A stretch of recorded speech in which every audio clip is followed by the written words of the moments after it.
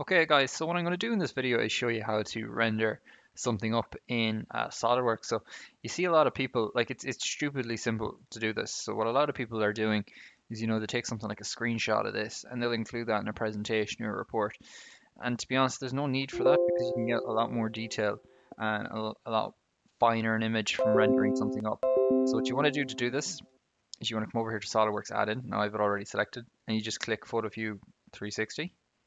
You can see there, it's pretty annoying that. You can see there this extra option of render tools has popped up for me. So I'll go over to view. I'll also add a camera. So click tick on that.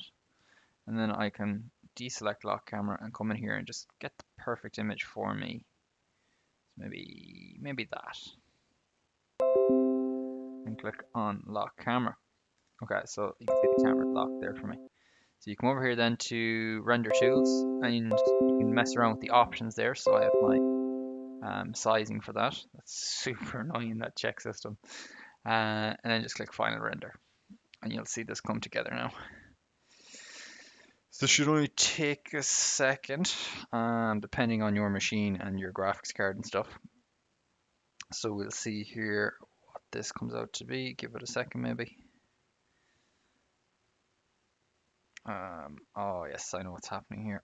So it's nearly there. So that's the stage, this is that. So that seems to have fully rendered up there. And you can see the image that I got out from that, and then I can click save image there, and that'll keep it as a nice JPEG. So look at the detail on that compared to, the screenshot that we took there earlier. So hopefully you see how easy it is to render in SolidWorks, and hopefully you'll gain a lot from that. Okay, thanks guys.